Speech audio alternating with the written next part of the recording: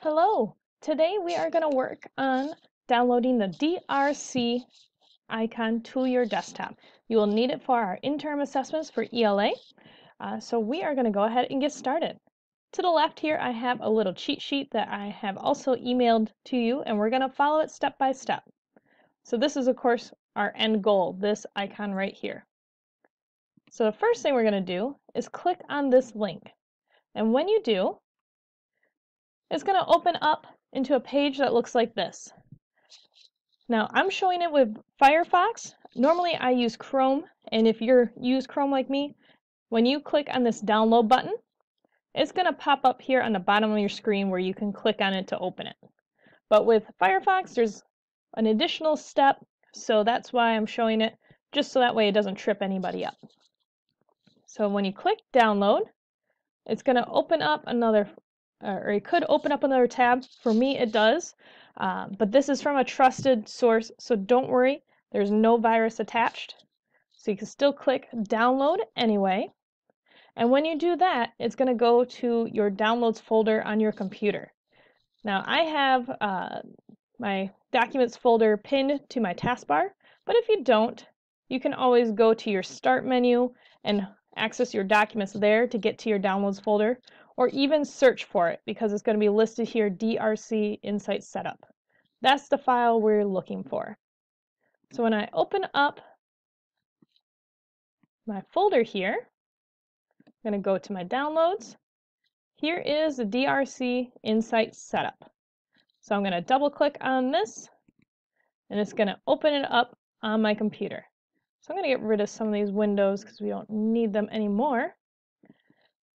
Now, first thing you do is you'll click Next. If it asks you to run, sometimes it does that, as you're downloading it. Make sure you click Yes and Run, save this file. So if any of those windows pop up, definitely want to save them so that way we can get to this point. All right, so when we click on Next, now I already have it downloaded, so I'm actually going to close out of it, and we're going to follow along on my little cheat sheet here.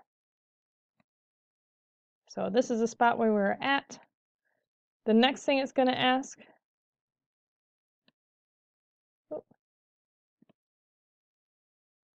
bring this over here so we can see a little bit better. All right, so it's going to ask you to accept the license agreement. So make sure that you accept it and then click Next. And then it's going to ask you to set up shortcuts. I allow it to set up for both the desktop and in your start menu, just because it's easier to access it in your desktop. So that means it'll go right to your home screen there.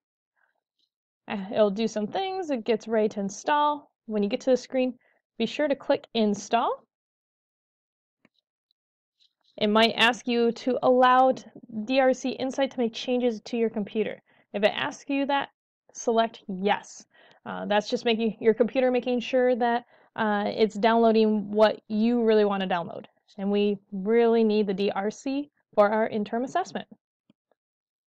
Then once it finishes downloading, that little window will pop up and you can click on Finish.